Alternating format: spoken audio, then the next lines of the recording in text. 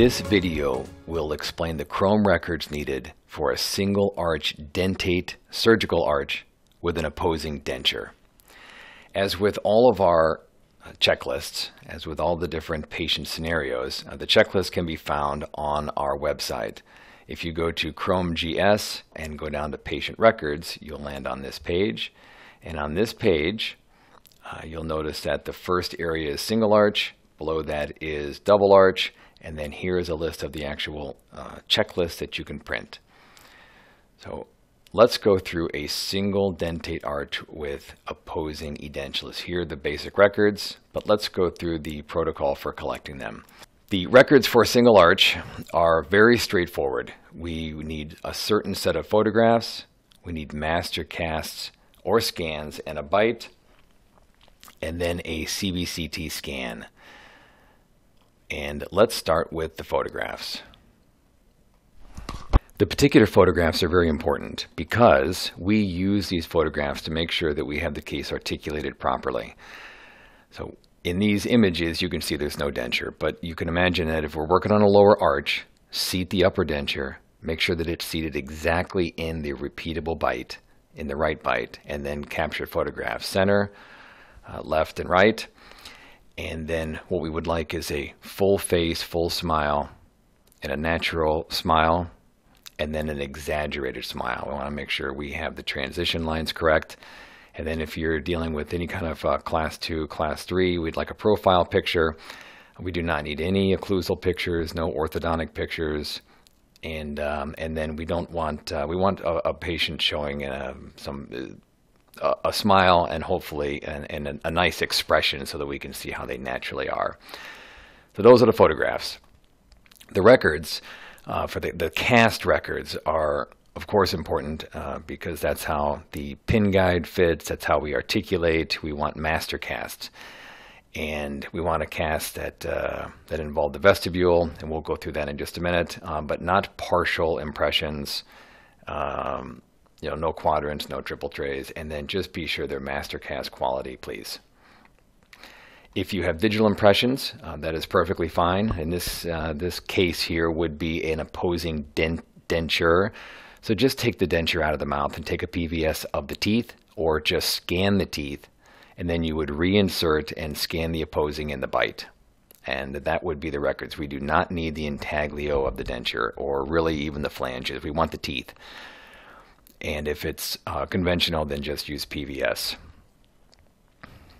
Now, if you have digital impressions, this is what we just explained. Scan the teeth only. As you can see here, the upper is the denture. Scan the teeth, scan the lower, and then scan the bite registration. And that is a nice scan. You can see the lower, it's nice land areas. I could probably, try to scan a little bit more the vestibule if possible, but that's pretty good. And then all the distal areas and the lingual areas. So that's a nice complete scan. If the patient has a partial on the dentate arch, then take 2 impressions. One with the denture or the partial seated, and one with the partial not seated. And when you take the CT scan, capture the scan with the partial out, or if there's no metal on the partial, you can also scan it in the mouth, seated. Now the CT scan is very typical of an edentulous scan. So you can either capture it with the teeth apart or the teeth together. Normally if it's an edentulous case, you would scan with the teeth together, but this is not a dual scan situation here. And that denture will actually disappear in the CT. So you can take it with the teeth together or the teeth apart, either one with a single dentate. And then finally the CBCT scan.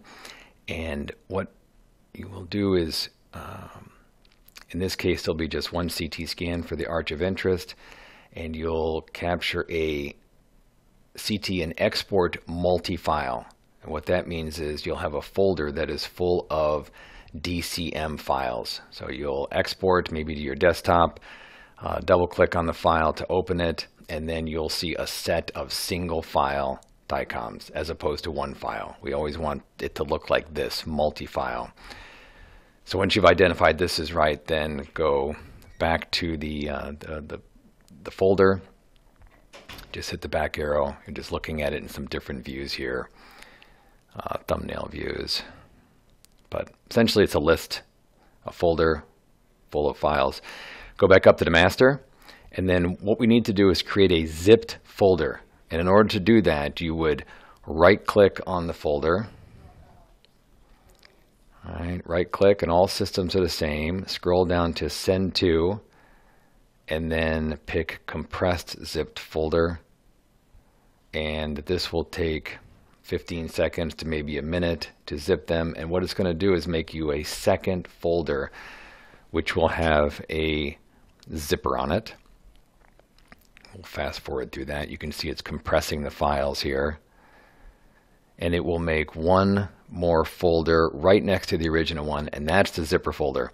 And that's the one that you'll use to send to us. You'll drag and drop that into our portal along with the photos and the STL files of your scans if you're digital, and the photographs. So there's the zipper folder, second one. That's what you'll send us. So those are the records for a single arch dentate with an opposing denture.